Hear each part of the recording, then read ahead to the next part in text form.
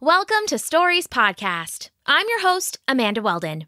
Today's episode is the next installment of the Brilliant Firefly, Revolt, the final book in our original trilogy by Daniel Hinds. If you haven't already, listen back to books 1 and 2 of Firefly to get caught up. Thanks! Enjoy the episode! The Brilliant Firefly, Revolt. Chapter 9, Behind the Masks.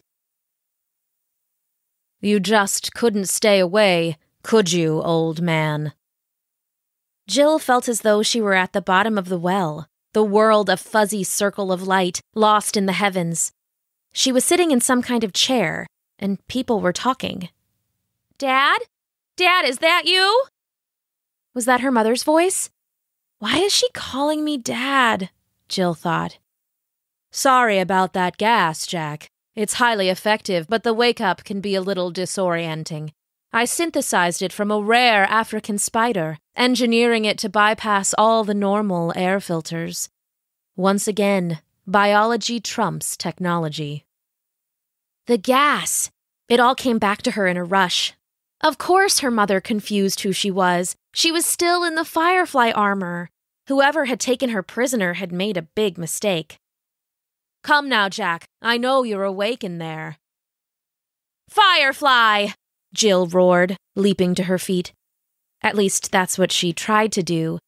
When she attempted to move, though, the suit was sluggish around her, like she was buried in motor oil. She yelled, but only managed to rise a few inches before slumping back into her chair. A laugh rang out, gleeful and cruel. Jill looked up. There, on his throne, was the Scarlet King. He was covered all over in scarlet armor. On TV it had looked metal, but up close Jill saw it for what it was. A kind of carapace, an organic shell like the plating on a particularly nasty insect. Pale human eyes peered out through the mask, and the crown was obsidian, glittering black as pitch. You think I'd leave you in working armor? He said. You're bathed in an EMP field of my own design. No one has been able to replicate your anomalous thrust energy, but I have found a way to negate it. There, in that chair, you may as well be a child, playing in cardboard armor. Jill looked around as best she could. She was sitting on a wide chair in front of the throne. Beneath her, a large panel of the floor glowed a gentle violet, generating, Jill assumed, the EMP field. She tried to speak but couldn't. The suit was dead. Her jaw was locked in place. What do you want from us, you monster? Jill turned her head to look at the voice. No easy feat in the dead suit. It was her mom. She looked healthy, maybe a few pounds thinner, dark around the eyes, but relatively unharmed. Her hands were handcuffed behind her back, but otherwise, like Jill, she was just sitting in a chair. Trust Mom to insult the supervillain holding her hostage. Despite everything else, Jill found she was kind of proud. Surprisingly, the Scarlet King seemed to enjoy it as well. Anne, my dear Anne, he said, rising from the throne. I tried to leave you alone. I tried to let you live your life, separate from all the nastiness between myself and Jack, but you had to move to the farm. You had to get in the way. You should have stayed out of it, Anne. I may be a villain, but I never wanted to be a bad parent. What is he talking about? Thought Jill. What are you talking about? Asked Anne. The Scarlet King laughed again. It was almost a giggle, really. Who are you? I suppose you deserve to know. I suppose you deserve to see what's behind the mask, he said. There was a long, slow hiss, and the front of his scarlet mask slid forward. He reached up, taking it in both hands. After all, he said, we're all family here. He pulled the mask away. Jill's jaw dropped. Could it really be? The Scarlet King shook out his long silver hair. Wait, her long silver hair. The Scarlet King was a woman. She looked older, she looked strong, she looked just like Jill's mom. Anne saw it too. she stammered, eyes wide. "Are you my mother?" The Scarlet King smiled. She set her mask aside and removed her helmet as well, though Jill noted she took the crown and settled it on her silver hair. "Yes, Anne," she said, sad even through her smile. "Yes, you're mine." Jill watched her mom's face shift from confused to sad to angry and back again. Jill could read it well, because the same emotions were warring inside her, too. "What? How?" The Scarlet King settled back on her throne. The room was quiet for a long moment. Jill wanted desperately to scream, to say that she wasn't her Grandpa Jack, but the suit was just dead weight. "How?" said the Scarlet King, as if asking herself. "How?" A simple question to ask, but a harder one to answer. I suppose it started in grad school, in my bio lab. I was smart.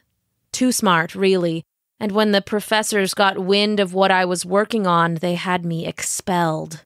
The cowards. I saw early on there was no funding for a female genius, not back then, so I went rogue. I found groups that didn't care if you were male or female or even human, as long as your science was wild, powerful, visceral. As long as your science was mad science, they had a place for you. They even had a place for the wild Dr. Scarlet King.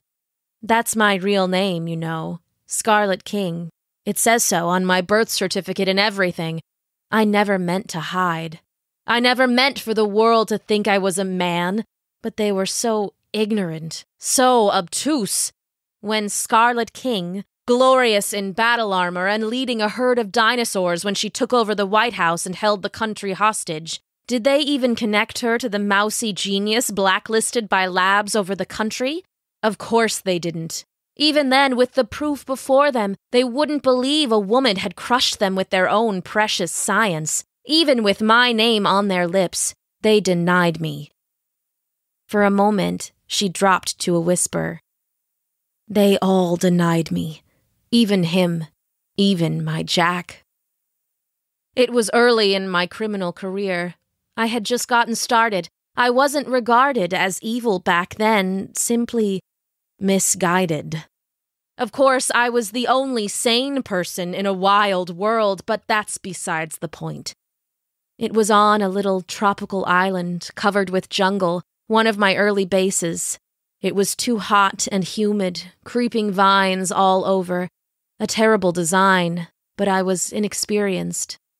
Jack, Firefly, he flew in and shut down my Lotus engine, but his suit was damaged in the fight. Unfortunately, so was my helicopter. Firefly signaled for a rescue, but it was going to take 3 days. 3 days alone on a beautiful island of my own design.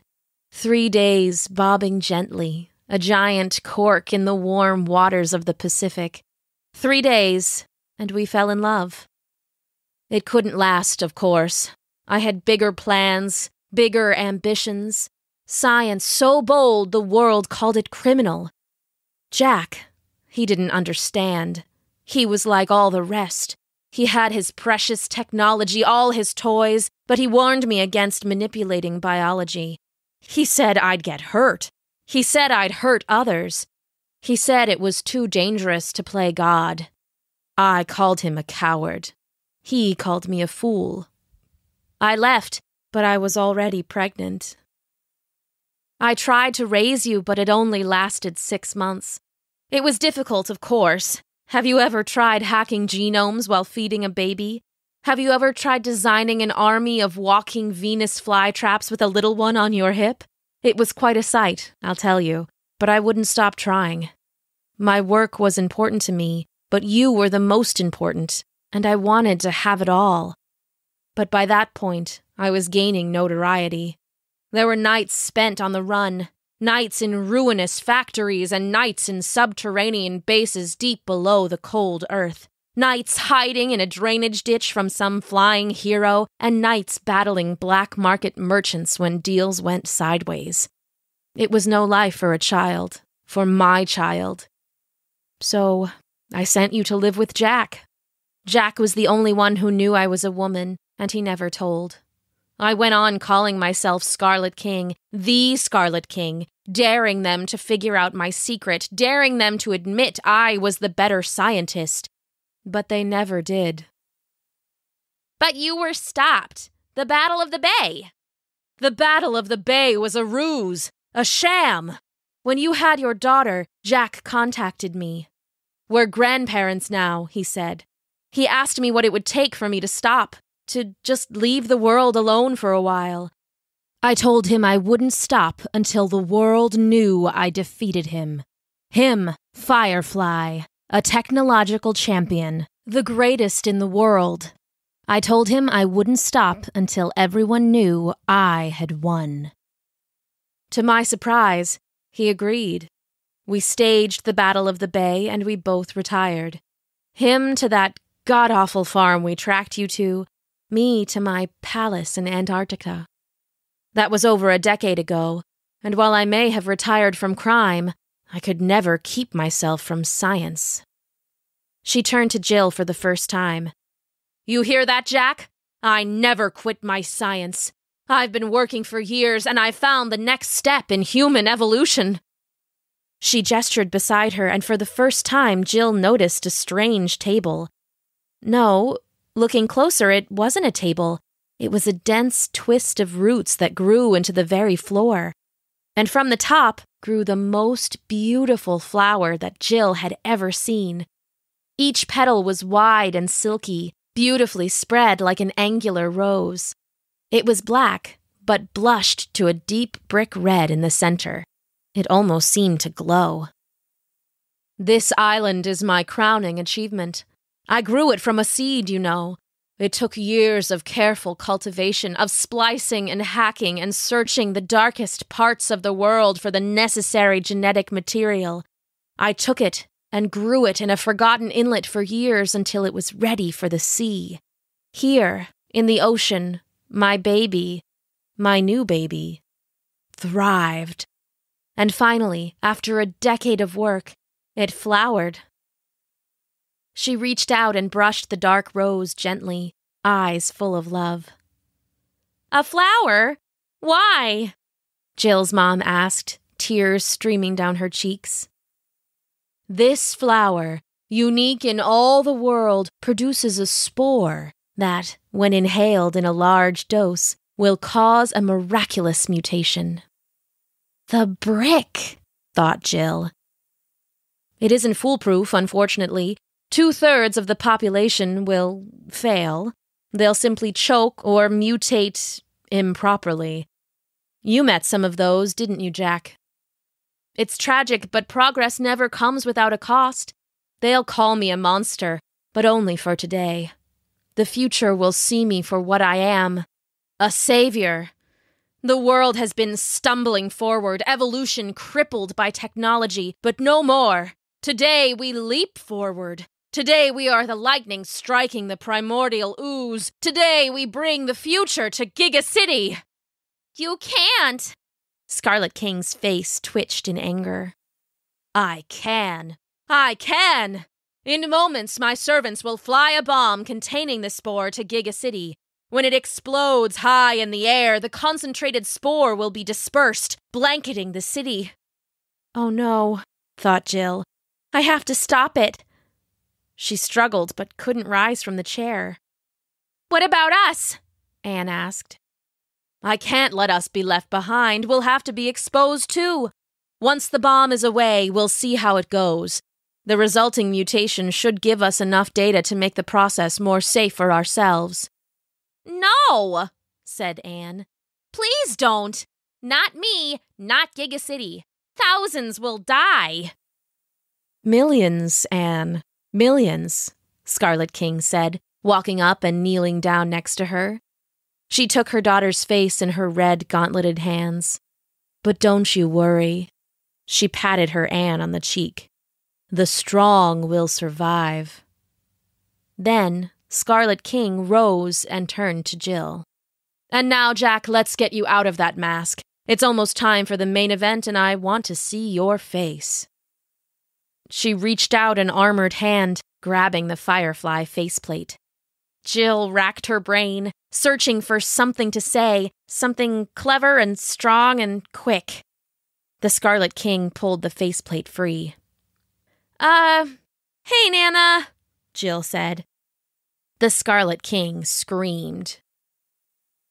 To be continued.